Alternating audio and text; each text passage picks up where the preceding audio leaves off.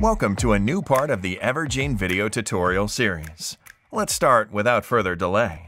Evergine provides a visual tool to ease the 3D scene design, entity, and resource management. Also, it provides a scene preview and other typical characteristics of high-end editors to slash an application's development time. Now, this tool is Evergine Studio, and we're going to explain how its sections have been laid out on the screen. We open Evergine Studio and select a project from the launcher. Once it opens, we can see the sections in which it has been divided.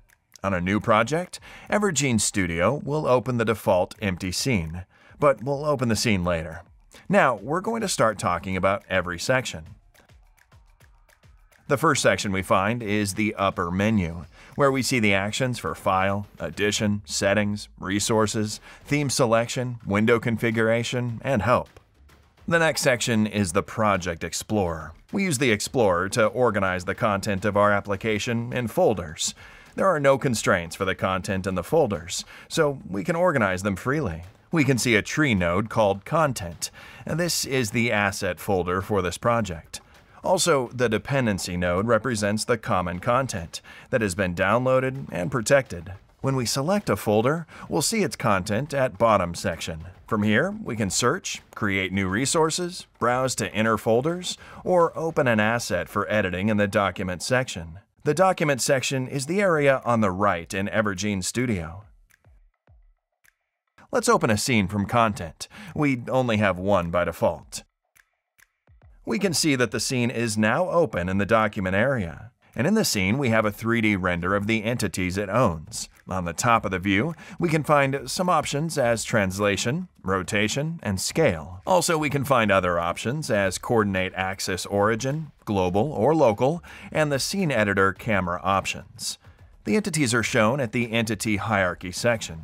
In this section, it's possible to expand or collapse groups of entities, or you can select every one of them. The selected entity can be handled directly on the scene, or by using the Entity Detail panel for more precision. The Detail panel is under Entity Hierarchy, and we can see and edit the selected entity components.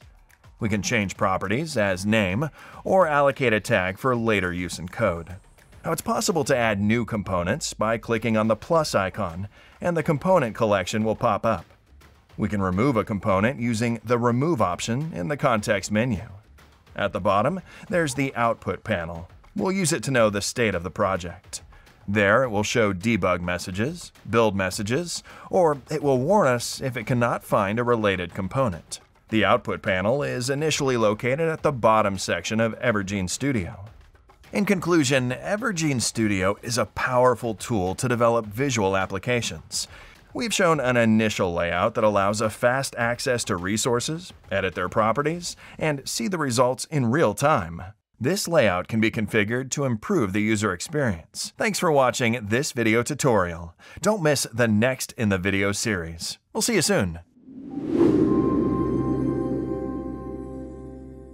Evergine. Elevate your vision.